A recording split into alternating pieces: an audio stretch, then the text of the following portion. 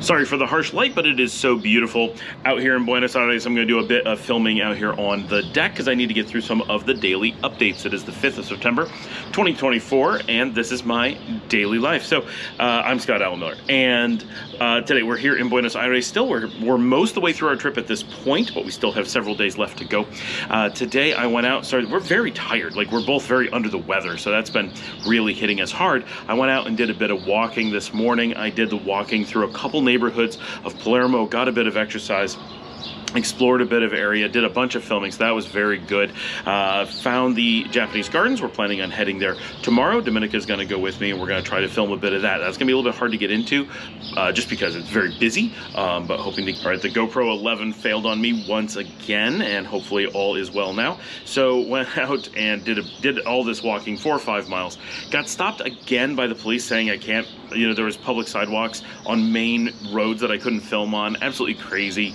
I asked, oh, is there an embassy here? They're like, no, the embassy's not. Like, they had no explanation for why I couldn't do it there. Now, the place where I was later on a tour, let us film there. So a tour, actually, we had been on the tour previously as well, and you could film the exact spot. You can bring big cameras, take lots of pictures, but if you're on the sidewalk, in the public sidewalk, they don't let you film, but they bring the tourists there with cameras every 15 minutes. So weird. So it's both places that I've been stopped by the police and told I can't film are places that the city themselves officially bring people as tourists and have unlimited camera. You can have the biggest camera, the most expensive gear, telephoto lenses, no problem. But if you're just a normal person walking around with a GoPro or something on the sidewalk, no, can't take pictures there. It's very strange. And they wouldn't explain what the building was. On the tour, they claimed it was the embassy, but when I was there, they said, no, this is not an embassy. So very weird. But the US flag is flying on the building, but they didn't complain about me filming there. They complained about me filming on the public sidewalk against the road. So yeah, definitely, it is a different world down here than I'm used to. But I did a bunch of walking, came back, and then we decided we were going to go out. We had the bus, the yellow bus that I was talking of, for 2 days. So since we have the tickets to that, we've already paid for it, we decided to ride it again. This time I filmed from the other side of the bus, which is pretty practical. The tour, it doesn't seem possible. When I'm filming on it, it feels like we're on for maybe an hour, but in reality, the bus goes for a little over 3 hours, I think. So we rode for a long time.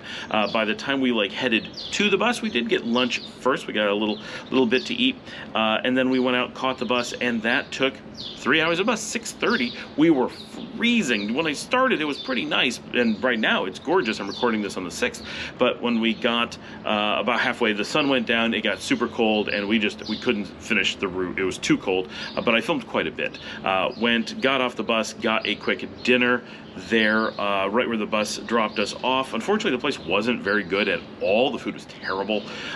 Just no flavor at all. The place was... So far, we've had really good luck in cafes here and little vegan restaurants. We're getting really good food, and Romario's had just amazing food. But in general, when we're having a really tough time finding good food going out for meals. Now, we're going out at the wrong times. When you're just vacationing, it's tough to adjust to the local schedule, so that's making it a little bit tougher. Argentinians have a tendency to, make reservations at well-known places. We don't know where to go. Just walking around and discovering a place is pretty difficult. We're staying in an area that doesn't have a lot of restaurants. There's a lot of things working against us, but so far, when we've tried restaurants in the evening, in general, we're not being super impressed. The menus sound really interesting. If we can get past all the places that are just loaded with meat, but the actual quality of the food, for the most part, has been kind of eh. We ordered in some local pizza. It was quite bad. We, went out to a little bar and did what should be pub grub. Very meh. We didn't eat very much of it. We went out to this restaurant, might as well have thrown the food away. It just hasn't been... In most places that we go, Europe and Latin America, you can pretty safely go to your local corner place, and there's just really good food everywhere. It may be repetitive, it may be a lot of things, but there's often quality food. We're used to that in Nicaragua. Basically, we can go anywhere, we know what we're gonna get. Not very much selection, not very much variety, only a few things that are vegetarian, but generally, the quality is gonna be good if a place stays open. But here, I feel like there's just a load of places that are managing to stay open because people are just, I don't know, trying different things, or just going to their local corner and not looking abroad. I don't know.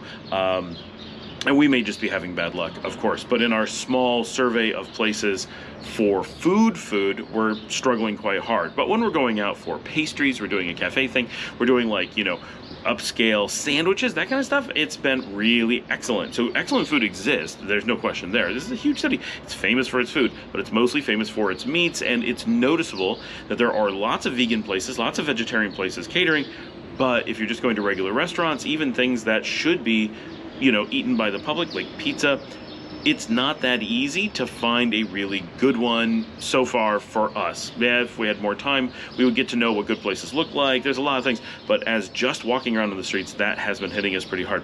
After dinner, we were just cold. That was so uninteresting. We came back home, hung out for a little while, worked on some videos, did some like regular stuff, and then some of our neighbors here in the apartment building actually came by at about 11 o'clock at night. They were trying to cook dinner, and their power went out. Not like the power in the building, just they blew a fuse in the basement, but the building lost the keys to the electric box, so they couldn't do anything to fix it. So even though they knew that a circuit breaker had flipped, no one could flip it back. So they were without power for the rest of the night. They were in an Airbnb, and the Airbnb host and the building, because we're in a high-rise with, you know, lots of, no one had the keys to get to the circuit breaker. Not an encouraging situation. And they're Argentinian, and they're like, yeah, this is just how life is. In Argentina, people just can't find the stuff they're supposed to have, as if that's like a cultural thing to lose important items.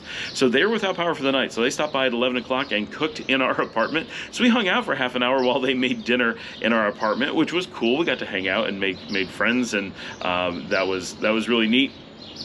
So that was our evening. Other than that, just hung out, watched a little bit of YouTube, and went to bed. So that was the 5th of September, 2024.